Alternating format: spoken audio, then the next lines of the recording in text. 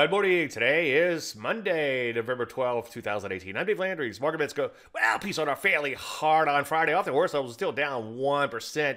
Nonetheless, as you can see, a bit of a witch hat look to them. Also, we could see some major sell signals triggering soon. Not enough time to get into it in 1 minute, but if you watch the latest chart show in the members area, you could see a lot more on that. Take a look at the NASDAQ, down a little bit more than 1.5%. Fairly ugly day there too. Major signals could start triggering there soon. This is especially true in the Rusty as far as major signals. As you can see, down sharply on Friday, down nearly 2%. As you go through most sectors, most are fairly ugly, like the market itself. So what do we do? Well, in light of this continued weakness in the stalling action, I would continue to look to play the short side.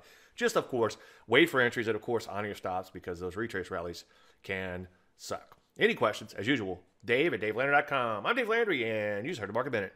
Thank you, veterans.